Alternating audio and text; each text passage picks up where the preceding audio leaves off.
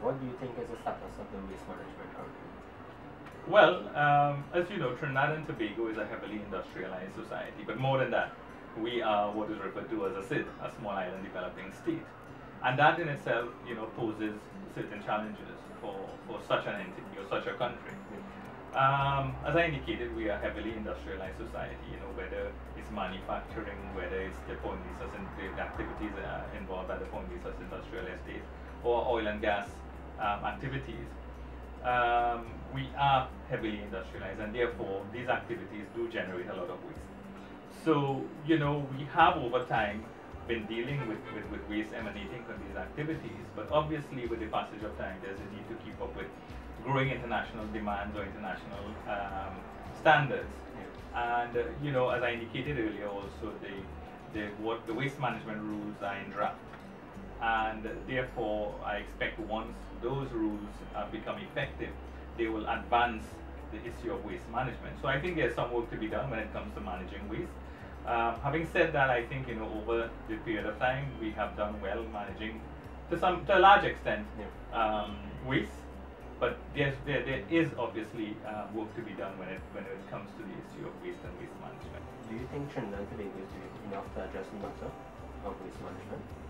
But as I say, I think, obviously, with the passage of time and as activities continue to grow, and as we continue to expand our manufacturing sector in our country, there will be the need for continuous improvement. There will be the need for, looking at where the world is going and in terms of, what our international obligations are, and addressing those and ensuring that it's addressed nationally and locally in the form of, standards, legislation, to govern those areas, to govern the area of waste management.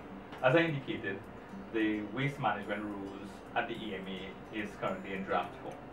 And I'm hopeful that when that in fact becomes finalized and becomes law, will adequately address the issue of waste management. Right, so in Trinidad, as I said, we do have a number of very sound policies dealing with waste management. However, those have not been translated into sufficient legislation as well as sufficient action plans. So because we are an industrialized country, there's a big industrial sector in our country, our waste management actions have not kept pace with our industrial development, and therefore there are a lot of challenges existing with our existing landfills. We don't have a single sanitary landfill in Trinidad at this point, and we certainly have no hazardous waste disposal facilities. And in a country where there are a number of different industries, especially petrochemical and downstream industries that generate hazardous waste, that is a big gap in our waste management system. So there is a lot of work to be done. The government is in fact addressing some of those issues right now, but until they are addressed on a holistic basis, then we will have challenges with waste management that lead to environmental problems as well as problems with public health. Okay. Would you say is Trinidad and Tobago doing enough to curb this issue? I don't think they're doing enough at this point in time. We need to certainly do more. We have made some progress, especially in the areas of recycling at this point in time, but there's certainly much more that needs to be done. The government has an integral role to play, but the people as well, the population as a whole, they need to understand the importance of proper waste management and simple things like anti-littering. We need to get much better than that. We see all the pictures of flooded areas with a lot of plastic bottles and so on. Plastic bottles are really the tip of the iceberg. We see the plastic bottles. What we don't see are all the other elements of waste that are in our watercourses because of improper waste disposal. So there's a lot more that needs to be done, and both government, private sector, as well as the citizenry, they have an important part to play. Okay.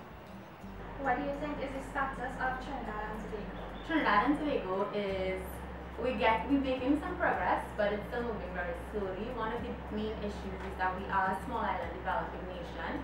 So the amount of waste that we are generating, while it is significant for our population, it's still a small amount. And so a lot needs to be done to find feasible ways to be able to turn that into a driving force for economy. grow. And are there any issues in particular?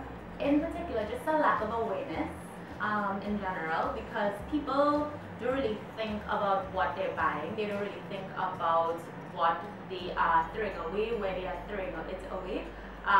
We all know pollution is a big problem in Trinidad and Tobago, and that comes from a lack of awareness and honestly a lack of people caring, because you have seen so many times people just throwing a bottle here, throwing a TV here, but they don't realize that these things could also have a lot of negative effects. So TVs, for example, some of the older TVs that we had before, they have persistent organic pollutants in them, and so if you just dump it, that can now get into the environment.